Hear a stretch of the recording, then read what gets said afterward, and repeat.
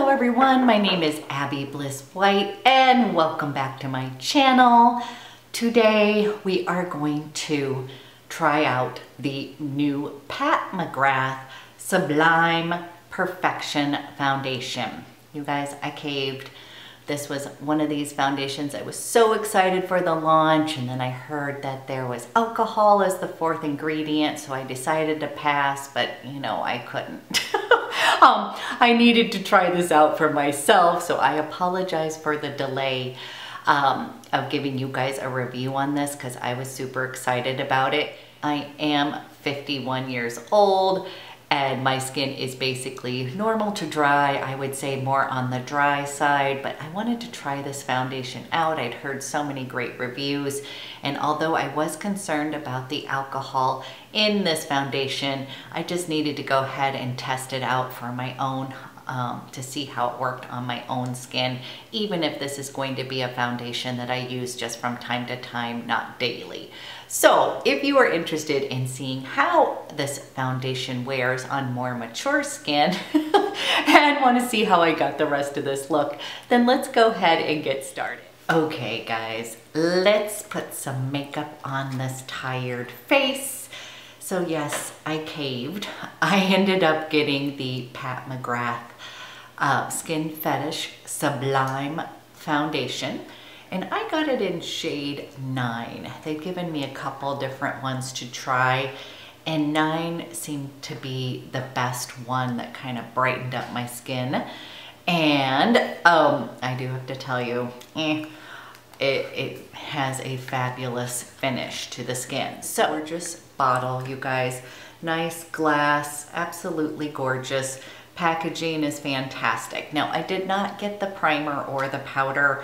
I've heard mixed reviews on that, and again, this was just something I was really looking forward to, the actual foundation. Okay, let's put this on my skin. We'll see what you guys think. I already put on my eyeballs for sake of time. I'm wearing Pillow Talk, just kind of my easy go-to eye, and then I have a few other goodies that I picked up on the trip that we can try on, as well as a lippy that I'm in love with. Okay, so here we go. This is shade 9. I originally got a sample of 11 and it was just a little bit too peachy. Shade 9 says it is light neutral with pink undertones. And you guys, this has a nice kind of serum watery effect, or watery texture. And you're gonna see this might look slightly lighter, but I feel like this oxidizes. So when I was wearing 11, it really kind of felt very peachy by the end of the day. Too much, a little bit. I'm gonna take my IT Cosmetics Heavenly Complexion brush, and we're just gonna kind of buff this into the skin.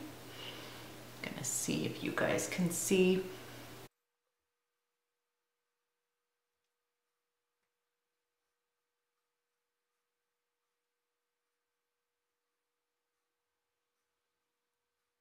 This is one pump all over my face. It goes on like a dream. It's a very serum-y kind of foundation, and I don't know if you guys can see, but it just evens out the skin.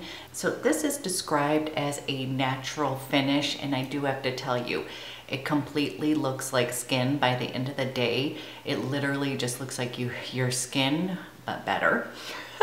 I like it because it does have a little bit of dew to it. It definitely has a tack to it. I do not smell the alcohol. It does not contain fragrance, and it just kind of evens out the skin. Now you guys, my neck is always a little bit more splotchy. That's just sort of kind of the thing, but I don't want to be matching it to my neck. So I'm going to just bring a little bit of this down. And again, I'm going to come up just a little bit for you guys, and I want you to see this. I kind of like it. Despite it having alcohol in it. So this could be one of those foundations that I don't use on the daily. But I have to say, I don't know, I just think that it has a kind of really pretty natural skin-like texture, and it is really beautiful as it kind of melts into the skin. Okay, let's go ahead. I was gonna add more, but I kind of feel like we should just leave it like this. I'm gonna use a little bit of this Milk Flex Concealer.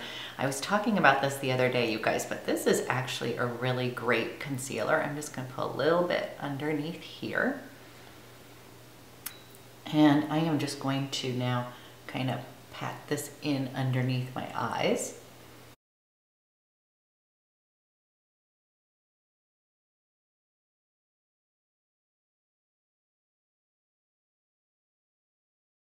The Flex Concealer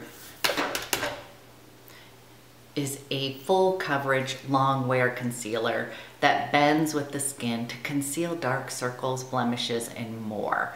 It's gonna move with your face without cracking and flaking to conceal imperfections, combat dark circles, and minimize the appearance of lines and wrinkles. It is a hydrating formula that incorporates blue lotus to moisturize, while chamomile to calm the skin. There's no parabens, phthalates, or sulfates. I do have to say it feels fantastic and very moisturizing under the eyes. I will let you know as far as creasing and such, but my daughter, her skin looks amazing with it, but again, she's 16. So if you have a young daughter and they're looking for a good concealer, this would be amazing. It really does look fantastic on her. Now, the other thing that I was telling that I'm late to the game, you guys, but the Milk bronzer, this one is in Baked, and you guys, oh, it is so pretty. I love how creamy this is. So we're just gonna use this today. I'm gonna just take a little bit of this at the top of my ear, and then over here, I'm gonna kind of give my shadow on my big nose, and a little bit up on the forehead. And then, you guys, I'm feeling very porky and bloated from my trip. I'm excited to get back on track with my health and wellness goals. We had a fantastic time, but my eating's just been a little bit off and just kind of a little bit of stress going on. So I am seeing it in my skin and feeling it in my body.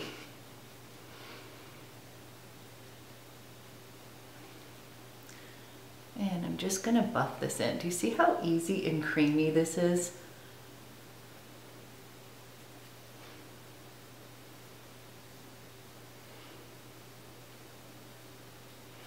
So I'm really loving the tone of this. And we'll go ahead, we're gonna blend this down. You guys, it just gives a little shadow.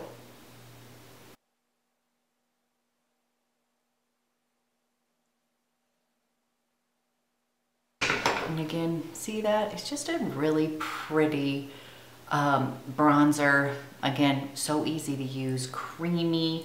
And again, I like the little mini size because it's just perfect for that. And this is only $14. So pretty awesome. Okay, my favorite blush that I have been using is, I still love this, you guys, the NARS Orgasm in the liquid.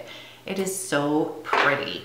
I just use a little bit, just like this. This has just been my favorite kind of natural blush that I have been enjoying. Gonna give myself a little morning flush. Gonna take my IT Cosmetics and kind of buff this in. Now, the cool thing about those NARS little liquid blushes is that they melt into the skin, but they stay, okay? So sometimes with my cream products, they do kind of melt into the skin by the end of the day. And I'm not someone who really touches up their makeup throughout the day. I just sort of put it on, wear it, and you know, if it's gone, it's gone. But these little NARS blushes, they stay all day. I feel like I get a full wear with that. A little bit here. I'm just gonna do a dab up in my eyes. Okay, to set my makeup, you guys, I bought before I left the La Beige. This is the Healthy Luminous Glow from Chanel, and this is in medium light. Now I got a couple questions because I love the Tom Ford Illuminating Powder in Translucent. Now that one is not super illuminating, whereas this one, I definitely feel like it gives me a little bit of glow. So I wanted to show you this in action and kind of see if you can see the glowy action. What I like to do is I like to take my La Mer powder brush. I just kind of dip it in here, you guys, and I just kind of pounce it around. Now this is fragranced, and that the powders from Chanel sometimes irritate my skin.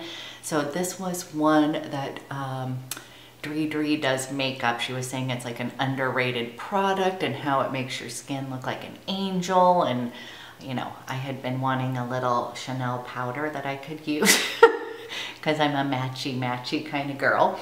But so far I have not found it to be upsetting to my skin, which is kind of a miracle. So I'm just going to set this just like that and see if you can see that it does give a little bit of an illumination. So you don't want to go super heavy with it. Let's see if I blended that out. You don't want to go super heavy with that. So I've been really enjoying this. Is the powder that I took with me on my vacation, and I've really been enjoying that. And I do find it more illuminating, a little bit more glowy than the Tom Ford Illuminating Powder, which I absolutely love. There's no fragrance in, and I think it's fantastic for more mature skin. So you guys, that would be kind of, if you want more glowy, I would definitely go with Chanel.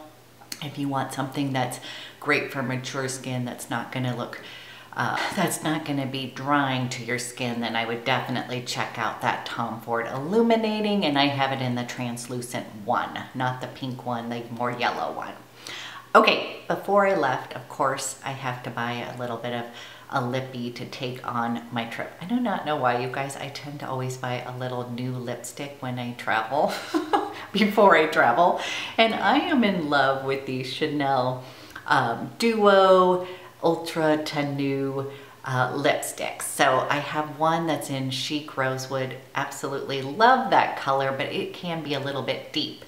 So I bought another one in Tender Beige, and this is pretty much what I wore throughout my whole entire trip. I love it. Basically, I like it because this isn't, I don't normally like liquid lipsticks, okay? They're kind of dry, and especially with older lips, not the best look. But this guy stays on all day. This guy stays on all day, even when you eat. It's pretty darn amazing stuff. This color is like right up my alley. It's like the perfect nude. And then you have the other side that is a lip gloss or kind of a sealer. So your lips do not feel uncomfortable at all. So I am in love with this, you guys. I haven't quite found any other shades that I like. The two that I really stand out for me are the Chic Rosewood and then Tender Beige. But I am kind of intrigued. I was looking at, there's a lot of pinky colors in there, if that's what you like. There's some really beautiful ones. I'm going to go ahead and I like to take this up just a little bit outside the line of my lips.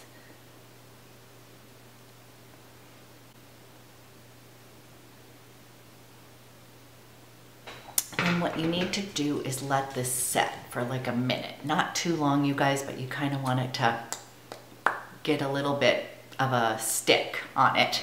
I was laughing because then when I got back, I was catching up on Michelle Wong's videos, and then I laughed because she was loving this as well. And I was like, had to write her and go, oh my gosh, it's my like new favorite. And you guys, I just think it is like the perfect nude. It has a little bit of depth to it. It's not too light for my lips. And then I'm almost there. Once it starts to dry down, then what you do is you take this little topper and you put that on top. And you guys, again, the gloss feels great on the lips. And essentially, if you want, you can reapply your lip gloss all day long.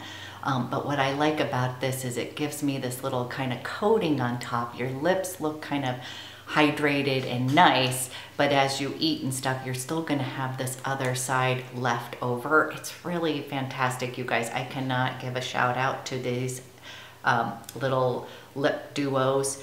Again, if you can find your right color, I think you're gonna love them. And it's just, I kind of feel like this is not one that people talk about a lot, but I have been in love with them. So really enjoying. Okay, you guys, so this is my final look for the day. I'm so excited because I'm gonna be getting my hair done tomorrow, which I desperately need. So I'm gonna check in a little bit. I'm gonna show you how this wears throughout the day. But as you can tell, you guys, I don't know if you can see it on camera, but it just sort of, it makes your skin look blurred. It feels really light on the skin. So far, I've just been really liking it. It gives me some coverage, so I would say medium, and I haven't used a lot of it to build up. I assume that you can, but I felt like with one pump, I'm getting plenty of coverage that I would like, and then using concealer just to touch up where I need it. So I'm kind of liking the PatMcGrath, I do have to say. So I'm gonna see how this wears and see how it feels today now that I'm back in the environment that I normally live in. I did feel like when I was wearing it and it was super humid, by the end of the day, I kind of felt like my skin, I don't know if I would say heavy, but just a little bit, it was kind of feeling a little bit icky by the end of the day, but that could just be travel. It could be humidity that I'm not used to. So I felt like I should do a couple more wear tests with this here in my own Pacific Northwest weather. But anyways, I am going to run off to Sephora because it is time for us to pick up some makeup, and then I will be back and I'll do a little check-in. But okay guys, here is the final little wear test. I've had it on for about 6 hours, and I would say it looks pretty good, kind of like not exactly the way I first put it on. I am seeing a little bit of gathering through just kind of over here, but you guys, I'll be honest, that happens with a lot of my foundations. So I wouldn't say that this would be typical just for the PatMcGrath. I'm finding that it has like a nice little healthy dew going on, but I wouldn't say that it's overly greasy. But you guys let me know. On camera, I am seeing in the viewfinder a little bit that it looks a little shiny through the T-zone. Some of that's from my lighting, but in person, I wouldn't say that that's necessarily the case. And it just tends to look like second skin. So that's one thing I would say. This looks very natural. It does not look cakey on the skin, and it does have a nice blurring effect, which of course I like. And as I get back into my regime, I'm just feeling like my skin isn't at its tip top right now from travel and off eating and stress and lack of sleep. So I'm going to continue to test this one, and I will let you guys know my final thoughts on it. But I hope this was helpful because the Sephora sale is going on, and obviously that's going to be a great time to pick up an expensive foundation on sale. So if you are interested, I'm in shade 9. Older, more mature skin. And again, I hope this was helpful. I will keep you posted on that front, but I hope you guys have a great rest of your day, and I'll talk to you guys soon.